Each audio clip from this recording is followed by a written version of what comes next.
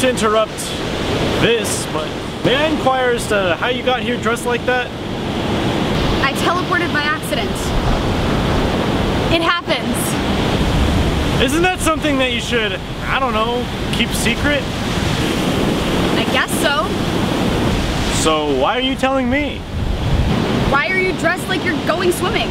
Well, it's my dream to be an astronaut, but I'm afraid of heights, so Olympic swimmer was the next best thing. Oh, that's good to have dreams. I'm afraid of the water too, though. Oh. Yeah. Okay. Wait! Look, do you have a phone? No, I threw it off a roof yesterday. Why would you do that? To see if the watermelon will hit the ground first. Who won? It was a tie. Well, then I really must be going. I have no money and no phone, so if I want to get home by dark, I should start off now. Aren't you gonna stay and watch? Watch what? Watch me overcome my fear. What's your favorite word?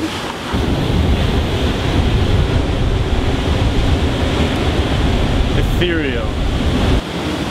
Okay, I'll stay.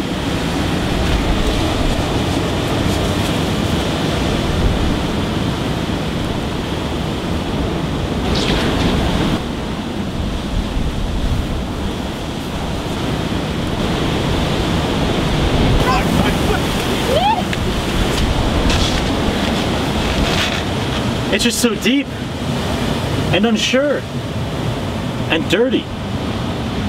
I don't know how you can stand it all, Annie.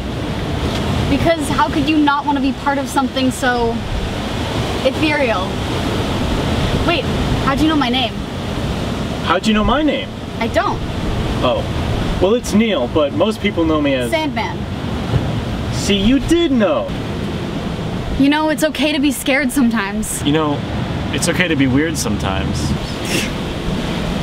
Look at us. It's like the blind leading the blind. You see, blindness has a disability, but perhaps actually it's a gift. Maybe even a superpower. Superpower. You know, I think it's good that you still try to swim. Trying can be exhausting. I admire you. You are most certainly ethereal. I'm ethereal.